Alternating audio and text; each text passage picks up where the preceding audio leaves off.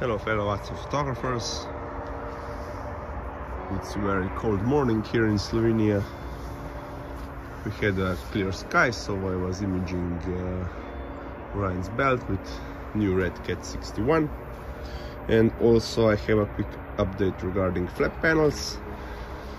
We have facelifted our flap panels with a little more robust design. And we also changed the position of integrated heater. In previous design it was inside the compression ring, which helps to prevent slide viewing, but since then we have moved it, also upon customers' feedback, from the compression ring into the actual LED panel. It's integrated behind the light and heats up the light, so this prevents any dew or ice accumulation on the actual panel during the night.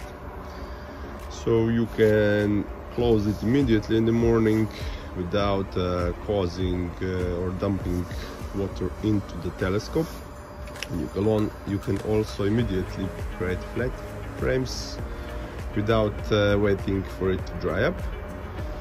And you can see I was running the heater tonight actually because the panel is clean, but if we check, for example, the servo cover, we can see it's frozen over.